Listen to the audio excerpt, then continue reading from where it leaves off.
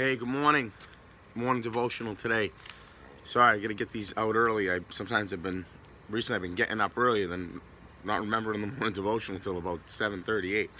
But hopefully we get this out to you early enough today. So, Ephesians 4:2, Paul talks about doing things, quote, with all lowliness of mind. With all lowliness of mind. Now, by the time you get to Ephesians 4, Paul had already discussed everything that Jesus has done for us, being God in the flesh. He acted with humility, and he's the only one that didn't have to act with humility, but he did in saving us, in loving us, laying down his life for us. Now, by the time you get to chapter 4, Paul transitions and he says, now because of everything that Jesus did for us, we need to walk worthy of that calling. In Ephesians 4:2, he talks about with all lowliness of mind.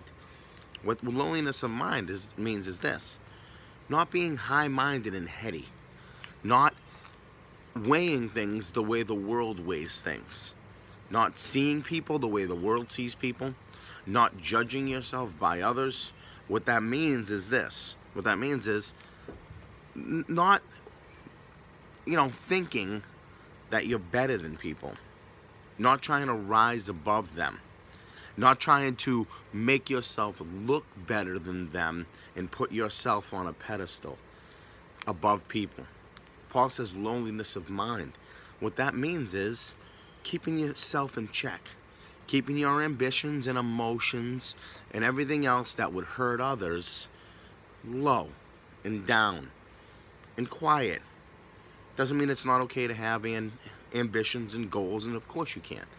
But you shouldn't want to hurt others in the process or make others look bad in the process and lift yourself up above them in the process.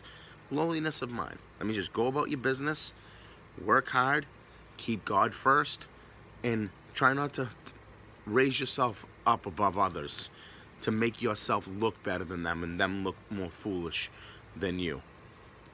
The scriptures talk about when we do that and we judge ourselves by others, and when we try to boast and lift ourselves up above others and make others look bad, the scriptures tell us God resists that attitude. He resists the proud, but he gives grace to the humble. But when you walk with lowliness of mind, saying, Lord, it doesn't matter what other people think of me. It doesn't matter if people, if other people try to think about what I'm thinking. I got to get out of their minds and stop worrying about what other people think, and I got to start thinking about you, God. And when you think about the Lord first, you'll walk in lowliness of mind. Try to do that today. It's hard for us sometimes. God bless you.